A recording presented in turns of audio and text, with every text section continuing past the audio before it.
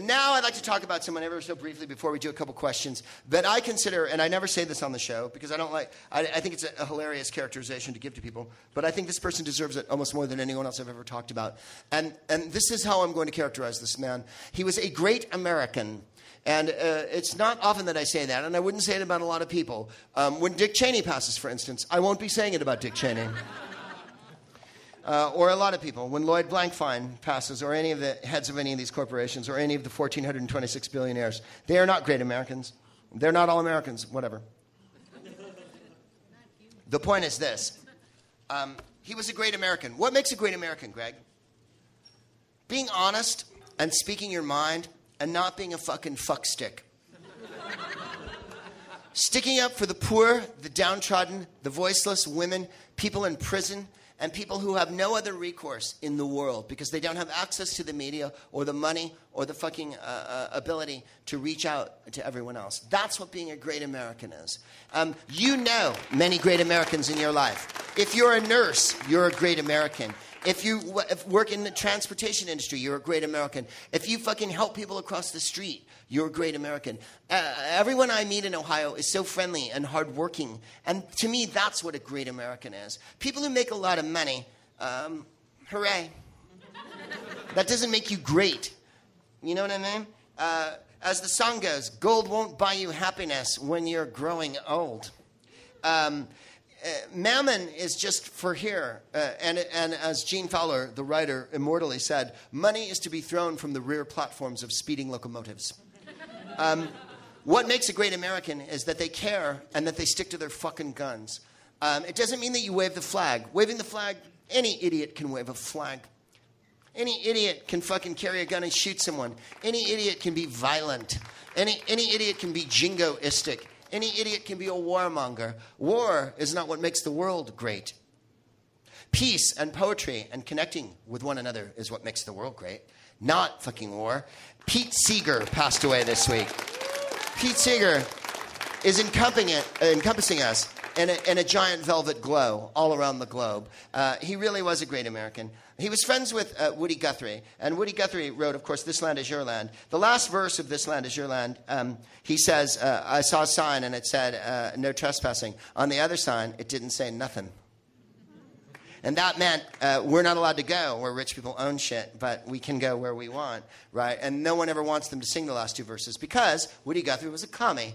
And there were communists in this country once upon a time. We were allowed to hold a bunch of differing opinions, and there were lots of different parties instead of two crappy parties that reflect the same giant political plutocratic bullshit.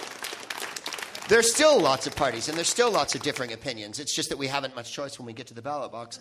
Woody Guthrie was good friends with Pete Seeger. They met during the war. And Woody Guthrie didn't do gigs per se, like he didn't do gigs for money. He would show up at a migrant farmers camp, for instance, during the Dust Bowl, because he was an Okie. And when the Dust Bowl happened in the United States, and millions of people were displaced from the middle of America and had to move to the West Coast in Arizona and whatnot, Woody Guthrie would go to those camps and just sing for free. Or he'd go to a union meeting and sing at that. Or he'd go to the Navy and sing for them. He'd just sing for people. It wasn't a matter of, I want a bunch of money, I'm doing a concert and shit. I'm not saying he was altruistic on the extreme.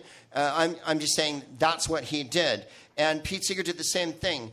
Music for them wasn't a pastime. Music for them wasn't a profession. Music was their life. People sang along with Woody Guthrie and Pete Seeger. Pete Seeger was not someone who came to do a concert that you were just supposed to sit there. Pete Seeger made you sing every goddamn song. A lot of people don't like to sing or clap along. If you went to a Pete Seeger concert, goddamn it, you were going to sing Michael, Row Your Fucking Boat Ashore. You were going to sing Guantanamera. You were going to sing Turn, Turn, Turn. He wrote or concocted or collated or helped write If I Had a Hammer and Turn, Turn, Turn, which the Byrds had a big hit with, which actually he didn't write because it's from the book of Ecclesiastes, which was written by a Greek scholar some 2,000 years ago. So it's one of the great pop hits that was written 2,000 years ago.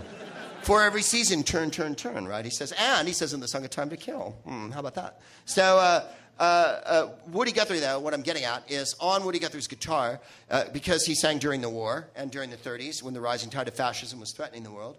Not the rising tide of fascism that led to Kristallnacht, not the kind that threatens the 1% billionaires of the world, but the actual rising tide of fascism. Woody Guthrie's guitar had a sign on it, or was written on it, that said, "This machine kills fascists," right? And what's that song that Billy Bragg did by Woody Guthrie? They wrote the lyrics to... you fascists are bound to lose. And I want to tell you what the definition of fascism is, just so we know and we're clear on it, because we try to read definitions on the show, because a lot of times words get bandied about like plutocracy and things like that, and no one has any idea what they mean because no one ever stops to fucking tell you what they mean. Fascism is this. This is from the online dictionary. Fascism, pronounced fascism, noun. A governmental system led by a dictator having complete power, forcibly suppressing opposition and criticism, regimenting all industry, commerce, etc., and emphasizing an aggressive nationalism and often racism. Does that sound familiar to anyone? Are you saying that we have a dictator? No. But listen to this part again. Forcibly suppressing opposition and criticism, regimenting all industry, commerce, and emphasizing aggressive nationalism and often racism. We're supposed to love our country all the time. We're supposed to love it unconditionally. Then why do they search us at the airport and treat us like suspects if it's our country? They don't search us when we take a bus. They don't search us when we take a car. They have the opportunity to, so they fuck with us. That's what they do. It has nothing to do with security at all. You're no more secure on a plane than you are on a fucking bicycle. And the crowd goes quiet again. A fascist is a person who believes or sympathizes with fascism, a member of a fascist movement, or a person who's dictatorial or has extreme right-wing views. I didn't make that up. Let me read it to you. It's the third definition. A person who is dictatorial or has extreme right-wing views is a fascist. In other words, Mussolini, Hitler, blah, blah, blah, blah, blah, blah, blah, blah. A political movement that employs the principles and methods of fascism, especially one established by Mussolini, DDD. The origin, Italian fascismo, equivalent to fascist bundle. When in Roman days, when a Roman high person, a senator, a procurator, a tribune, whatever, would walk down the street, they had lictors who were men who walked in front of them with their badges of office. The badge of office in Rome was a bunch of sticks in a bundle. That is a fascist. A fasciste. A fasciste is a bunch of sticks in a bundle. You can see them on our dollar bill. On our dollar bill, you'll see an eagle, an imperial eagle, holding a bunch of fucking arrows in one hand. If you were in ancient Rome, you would recognize the symbol. Any ancient Roman transported to America would recognize the symbol on our dollar bill, if I have any left. I don't, but there you are. A bundle of arrows and a fucking... Because the symbol of imperial Rome was an eagle. Funny how the symbol of America is an imperial eagle. The machine... so Pete Seeger went one further because he was good friends with Woody Guthrie. Woody Guthrie joined a band with him and they sang during the war. And Woody Guthrie joined Pete Seeger's band and said to them after a couple gigs, "Do you guys ever rehearse?" Yeah, because they played like hillbilly music. Pete Seeger, on his guitar, had "This machine surrounds hate and forces it to surrender." Mark Radcliffe, who's a DJ and a good friend of mine in Britain, said this about Pete Seeger. He repeatedly put his career, his reputation, and his personal security on the line so he could play a significant musical part in campaigns for civil rights, environmental awareness, and peace. He lives behind a canon of songs that are both essential and true, and his contribution to folk music will be felt far into the future. Campaigns for civil rights, environmental awareness, and peace. He was never pro-war or pro-wealth or pro-1%. He was for environmental awareness and peace and civil rights because those are human things to be for. Supporting the status quo of the giant military-industrial complex is no great accomplishment. And if that is what you're about in your lifetime, you're going to have to answer to a higher power than fucking me and my shitty, moral, liberal, fucking bullshit West Coast judgment. You're going to have to face whatever you have to face in the afterworld. Just know that there's better things to be for than fucking corporations and money and shit like that. We all know that. Pete Seeger, 7 decades, a musical and political icon. If I had a hammer, where have all the flowers gone? Really, he said that his philosophy was defiant optimism. Because I talk a lot about the rich on the show, and I'm always bumming people out, and it's always the boring preachy part and shit like that. But at the same time, I want to embrace what Pete Seeger said about defiant optimism. I believe the world will only get better. Why, Greg? Why? Because we have a black president, and there's women in the government now, and gay people get to hold positions, and we're recognizing that people are human all over the world. The fact that Russia is being homophobic about this Olympics has not gone unnoticed. It would have 25 years ago. It would have. No one would have cared. No one would have cared about homophobia then. Now they do. So everything gets better all the time. The generation of young people, as I've said a million times on the show, the people that are in their teens and 20s, don't give a fuck about all the shit that we care about as middle-aged people. They don't care about gay rights, and they don't care about medical marijuana, and they don't care about women having spots in the workplace. They're cool with it. You know what I mean? That's what's going to happen in 30 years' time. When my generation is finally, well, the people older than me are dead, but when my generation's dead, the world's going to be better, I think. That's my defiant optimism. There's a wonderful parable in the New Testament. The sower scatters seeds. Some seeds fall in the pathway and get stamped on, and they don't grow. Some fall on the rocks, and they don't grow. But some seeds fall on the fallow ground, and they grow and multiply 1,000-fold. Who knows where some good little thing that you've done may bring results years later that you've never dreamed of. No act of kindness goes unrewarded or unnoted in the universe, but every act of cruelty and every act of horrible self-interest does not lead to greater things. Seeger led an illustrious musical career. In the 40s, Almanac Singers with Woody Guthrie. He formed the Weavers. In the 50s, he was blacklisted after he opposed Senator Joe McCarthy's political witch hunt and was almost jailed for refusing to answer questions before the House Un-American Activities Committee. He became a prominent civil rights activist. He was brought in front of the House Un-American Activities Committee, and he had served, by the way, in World War II. So I don't know what your definition of a patriot is. Let's look here in the contradictionary and see what a patriot is. Here it says, a patriot, an individual willing to give up freedom without a fight. See Patriot Act. I think that Pete Seeger was the best kind of patriot because he tried to bring people together. He felt that every time he sang, it was a political act, not an act of division and not an act of divisiveness, of setting one side against another, which I've done tonight, granted. But rather a culmination of bringing people together and having people sing together. He sang for children quite a lot. But he, of course, was brought against charges of the House Un-American Activities Committee because he had been in the Communist Party. And he said he was a communist with a small c. When they interrogated him, he refused to answer their questions. You can read the transcript if you go online. Go online and look up Pete Seeger, the transcript against the... yes, what is it you want, my darling? You can't wait till the end? Go ahead. Well, if a cursory glance will also show that I definitely am a big fan, but the defiant optimism is definitely outweighed by capitalistic plagiarism. What's outweighed by what? A lot of his songs were recorded by someone besides him about a year before. Oh, to be sure. As I said, he collated and collected songs. He was a collector of American songs. I don't know that he would say, he would say he was an author. Well, I'm a big fan, but I wouldn't say plagiarized. Let's talk about Bob Dylan. He completely plagiarized songs. Or the Rolling Stones do Robert Johnson songs without giving Robert Johnson any fucking credit at all. I mean, for goodness sakes, we're splitting fucking hairs here. Let me make my giant overarching point, and then I'll allow you to fucking jump in here. I mean, yes, he plagiarized songs, but in plagiarizing them, popularized them. He took the Lead Belly song, Goodnight Irene, which is a song written way before that, or We Shall Overcome, which was written far before he ever made it popular. I mean, but plagiarizing to me would mean he did it for his own personal profit and gain as opposed to trying to shine a light on those songs and bring them to people all over the world, which he did quite successfully. And by the way, never didn't give fucking credit to the people he took the songs from. So it's a different matter to fucking take somebody's idea, steal it, and make a bunch of money off it and then go, I fucking wrote that, which I don't think he ever did. When Peter, Paul, and Mary did Where Have All the Fucking Flowers Gone, they finally realized that he had never put his name on the publishing rights. So they did, and they put his name on, and they gave him the money for it. So I wouldn't say that he was the most ungenerous performer in the world. And the fact that you're even jumping in to fucking interrupt me during this part with this fucking splitting hairs bullshit is kind of rubbing me the wrong way a little bit. And I'm about to plagiarize you with my cock. So...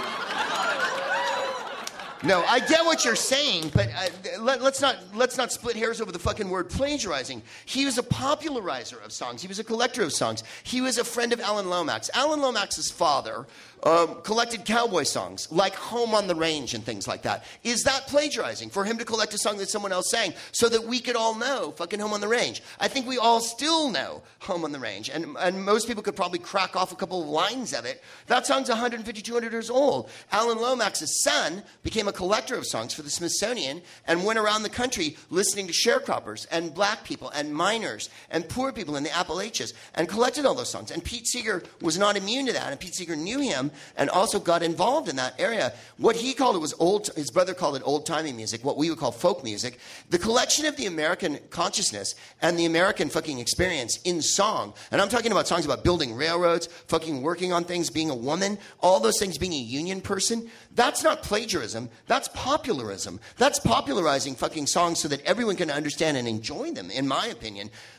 If he just stole the fucking song, like the Stones did with fucking Love in Vain and shit, and put their fucking names on it, and Robert Johnson fucking wrote that song, and they got all the money for it, that's more plagiarizing. Bob, how many fucking Bob Dylan songs are fucking public domain that he fucking stole and shit like that? You're gonna watch me fucking explode here, man. Trying to talk about fucking Pete Seeger here. Are you a folk singer? Is that what the deal is? You're angry about that? I'm a fan of Seeger, bigger fan of yours, but he Thank you, brother. His name uncapitalized on all the songs. He may well have done that. And in fact, let's just say he did do that. He capitalized on those songs. But by capitalizing on them and by playing all around the world. All right, let me put it this way, Broham. Were you ever called in front of a fucking House committee to defend your own patriotism? Were you ever barred from making a livelihood because of your political views? Well, if you haven't been, then you haven't gone through what Pete Seeger went through, which was constant fucking harassment, phone tapping, and bullshit from the government for 50 fucking years. He wasn't allowed on TV. There was a TV show called Hootenanny in the early 60s. Yeah, when there were shows like Shindig and Where the Action Is and shit. Before that, when the Folks thing came out, and the Kingston Trio and Peter, Paul, and Mary, and all of your favorite artists like Joni Mitchell and Bob Dylan and shit like that, who are folk artists, are all in the sphere and the circle of Pete Seeger and Woody Guthrie, right? There was a show called Hootenanny, where there people come on with banjos and play fucking folk songs. They wouldn't put Pete Seeger on that show because they didn't think he was patriotic enough. And if you can believe this, they wanted him to sign a loyalty oath before he could appear on a show called Hootenanny, which he would not do. He was also on the Smother Brothers show during the Vietnam War, and he sang a song called Across the Big Muddy, which is a song about a colonel making a unit go across a river and even though everyone in the unit's going, we're going to die, the river's too muddy. And then the colonel dies, and the sergeant goes, fuck it, we're going back to the other side. And the line that they keep coming back to is, and the big fool says, push on. Well, Lyndon Johnson thought the song was about him and the Vietnam War. And so he recorded it, he put it on the show, CBS bravely pulled it. Well, Tommy and Dickie Smothers fucking vouched for it and got him back on the show, and he came back on and he sang the goddamn song one more time on the show, and they played it. And he was blacklisted from television, like Paul Robeson, who was also a communist and another great American who popularized the songs of Jerome Kern, particularly Old Man River, from the musical Showboat, which is a song about slaves, right, pulling barges down the fucking river and whatnot. Paul Robeson had his passport taken away from him for 8 years, so he could not find gainful employment overseas, which is where he was booked. And this country made damn sure that he couldn't get work here. So what I'm getting at is that the United States government persecutes people who exert their free will and their civil right to fucking discuss and describe what they think is the inequities of this society, and that Pete Seeger, despite his plagiarism of folk songs, was persecuted in that regard, stood tall through all of that, and fucking shepherded the folk movement into existence in America, carried on playing, and then became a mad civil rights activist and environmentalist, and did nothing but enrich this country in a million different ways, and not as a warmonger. And he served... If your definition of someone who's a patriot is someone who served in the armed forces, he served in the goddamn armed forces. And by the way, he wasn't poor. He was from a middle-class family.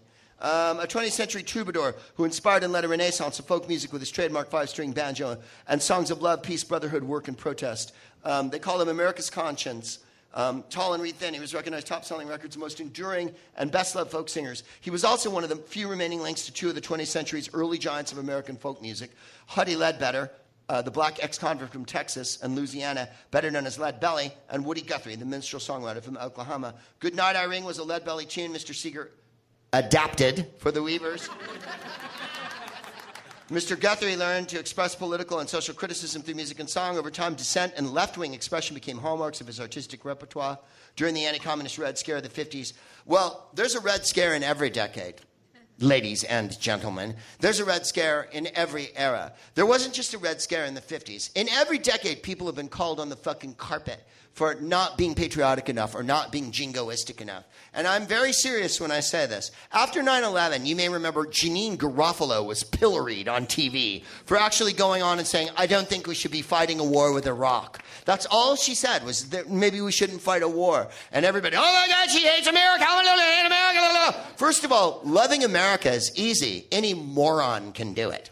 Standing up for what America's about, which is fucking give me your tired, your poor, your huddled masses yearning to breathe free, the wretched refuse of your teeming shore, and all that. We're supposed to be about equality, right? Not about exclusion. And so I really feel like in every decade, including now, people who don't support the dominant paradigm and people who don't support the rich and their quest for everlasting wealth are pilloried and fucking made fun of. They're lunatics. They're in a park. They're shitting in the park. They're homeless people. They're trust fund kids. You never hear the end of that, do you, on the fucking news? No one ever goes, hey, by the way, we have the right to fucking stand out in the street and say the government's wrong. It's in the Constitution. We have the right not to have our shit spied on every goddamn moment of the day. It's in the Constitution. We have that right. It's guaranteed to us. You don't have to answer any questions. In my opinion, you don't have to submit to the fucking airport security checks. But you do, and if you want to get on the goddamn plane. But it's completely unconstitutional in every goddamn way. Why, in heaven's name, would you ever want to live in a country where they can feel up children for being terrorists? Why would you want your grandmother? And what's the cutoff date now? If you're 74, you don't have to take your shoes off when you go through the airport. But if you're 73, you do. So all terrorists are under the age of 74. There's no rhyme or reason or logic to anything the government does to us. And I mean to us. And I really feel like that's why Pete Seeger is a great American. Whether leading a sing-along of college students or performing in a formal concert, he tried to recreate the atmosphere in which his songs were first sung. He sang in a light-pleasing baritone, put his song on people's lips instead of their ears. He helped bring dozens of classics into the idiom. These included Guthrie's This Land Is Your Land, So Long It's Been Too Good to Know Ya, Midnight Special, On Top of Old Smoky, Zena Zena Zena, the Hebrew song, the Zulu hit Wimaweh, which was Mabube, yes, and he plagiarized it from the Africans. I know an old lady who swallowed a fly and waist deep in the big muddy. I mispronounced it earlier. It's waist deep in the big muddy. It was known in the original form as the Hammer Song. This is If I Had a Hammer. Made up at the piano one afternoon with the Weaver's colleague Lee Hayes. The lyrics drew attention of federal investigators. The lyrics drew attention of federal investigators to the song If I Had a Hammer. I'd hammer out justice. I'd hammer out freedom. I'd hammer out love between my brothers and my sisters. That's how the song goes. And this is why. Words such as peace and freedom were codes for left-wing subversives and communists. This isn't in ancient history, you guys. This is in people's lifetimes. Peace and freedom are what we should be fighting for all the time. We want the troops to come home so they don't die. We want peace so that we're not engaged in these epic wars that waste all of our money and make the billionaires even richer than they are. Why are peace and freedom hallmarks of left-wing people who are seditious and shit like that? Shouldn't even rich people want peace and freedom so that there can be more happy worker drones who go singing the corporate anthem every morning on the Google bus and do their fucking bidding every day and look at their phone all the time and never pay any attention to everyone around them? Isn't that what the corporations want? Peter, Paul, and Mary recorded a revised version of 62. Political descent had been a family tradition. A great-grandfather was a 19th century abolitionist. An abolitionist means he was against slavery. His great-grandfather was against slavery. This World War I poet, Alan Seeger, wrote, I Have a Rendezvous with Death, was his uncle. As a child, he accompanied his father and visited a friend in the city. He recalled hearing the folk song John Henry, played on the harmonica by artist Thomas Hart Benton in Greenwich Village. You know who Thomas Hart Benton is? He's a famous American artist. Mr. Seeger attended a folk music festival in Asheville, North Carolina in 1935, and he encountered the five-string banjo. He always played the banjo. He once said he learned a little something from everybody, and along the way he acquired a vast repertoire of ballads, spirituals, and blues songs. Guthrie and Leadbelly were among the many musicians Mr. Seeger met. One of his primary career achievements was to let a future generation know that such people as Woody and Leadbelly once lived.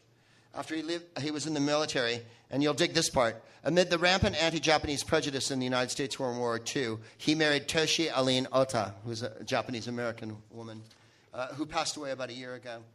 Joseph McCarthy Republican, Wisconsin, regularly made headlines with charges of communist infiltration of government agencies, academia, and the entertainment industry. Does that sound familiar? In the last 12 years, during George W. Bush administration, you remember that the problem with America was that the people who were teaching in colleges were too liberal, and that they were poisoning the minds of America with peace and freedom. In 1955, the Un-American Activities Committee became a communist influence in professional entertainment and subpoenaed Mr. Seeger. And he said to them, I think these are very improper questions for any American to be asked, especially under such compulsion as this. He was jailed for contempt of Congress. He beat the charge. This is what he said about being a communist. I apologize for once believing Stalin was just a hard driver, not a supremely cruel dictator. I ask people to broaden their definition of socialism. Our ancestors were all socialists. You killed a deer, and maybe you got the best cut, but you wouldn't let it rot. You shared it. Similarly, I tell socialists, every society has a post office, and none of them is efficient. No post office anywhere invented Federal Express. He bought 7 acres in the Hudson River in New York, and he fought for them. I call them all love songs, he once said of his music. They tell the love of a man and a woman, parents and children, love of country, freedom, beauty, mankind, the world, love of searching for truth and other unknowns. But love alone is not enough. A mentor to Bob Dylan, Don McLean, Bernice Johnson Reagan, who founded Sweet Honey in the Rock. Springsteen, you may remember, did a record a few years ago called We Shall Overcome the Seeger Sessions and did a tour of it. In 2009, he did Woody Guthrie's This Land Is Your Land with Mr. Seeger at the Obama inaugural. You may remember Bruce Springsteen singing that with him there. In any case, Mr. Seeger is definitely swirling down that great river that leads to the end of the universe. And you can see him and feel his all-encompassing embrace and his tiny, reedy hands and a high voice singing as he plucks the banjo for all eternity. He made life better.